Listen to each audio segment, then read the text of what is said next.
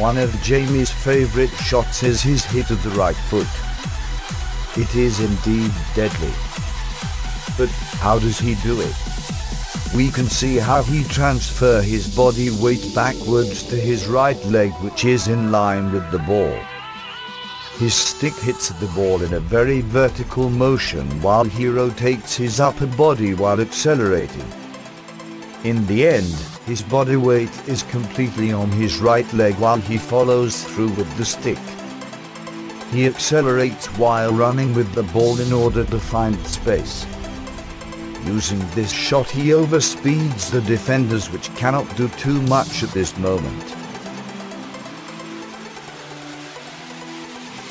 Please leave your comments at the bottom. For more videos like this, visit www.hockeyworld.net.